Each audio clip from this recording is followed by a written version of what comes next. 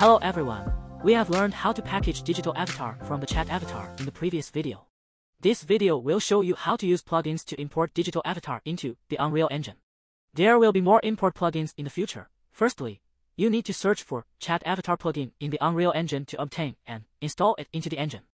Open the Unreal project file and launch ChatAvatar Plugin in the plugin bar, which is the main plugin for importing the model.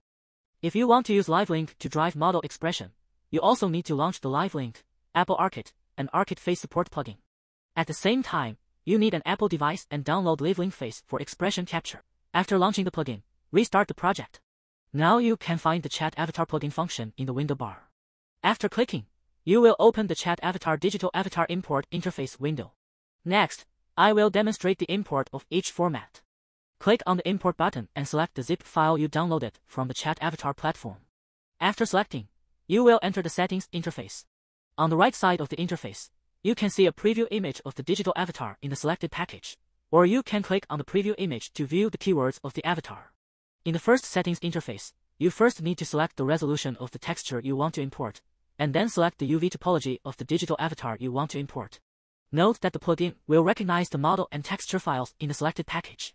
If some files do not exist in the package, the corresponding options cannot be selected. If you have selected the MetaHuman topology structure, clicking Next will directly start the import.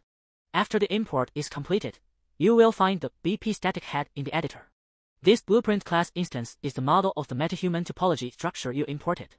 Now you can run the project in the editor to view the details of the model. If you choose Default and click Next, you will enter the second Settings interface where you can add additional content to the digital human model you are about to import, which is consistent with the packaging process on the ChatAvatar platform. You can add body, eyes and teeth, lens shape, and back head textures to your digital avatar. Note that multiple options can be selected in this step. After selecting them, click Next to proceed to the final step of setting. The final step is to choose the driving method for your model.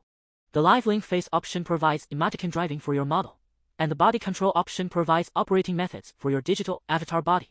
You can choose no or multiple options. After selecting, click Confirm and wait for the import to complete. If you choose body control, you will find BP third-person character C in the editor. Click Run. The WASD and space on the keyboard can control character movement and jumping, and the mouse can control turning. For another option, LiveLink Face, you first need to ensure that you have launched the several plugins mentioned earlier and added the IP address of the PC in the LiveLink Face software of the Apple device.